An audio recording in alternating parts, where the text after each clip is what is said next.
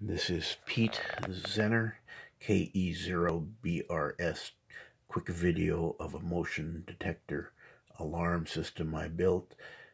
You'll see that there's a passive infrared module, and it turns on the transmitter via an optocoupler and a MOSFET. You'll see that there's an encoder decoder, which sends data with the 4-bit switch there.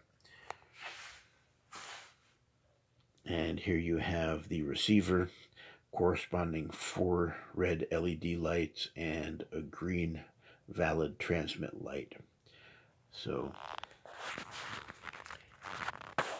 as I wave my hand in front of this, the green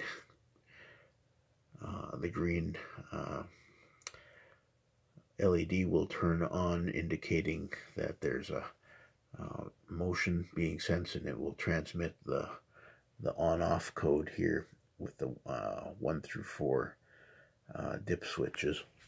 And again, over here you'll see the on-off code that I've set, and the green LED is now lit. So this works just fine, and just wanted to demonstrate that. Simple project to build. All the parts are readily available.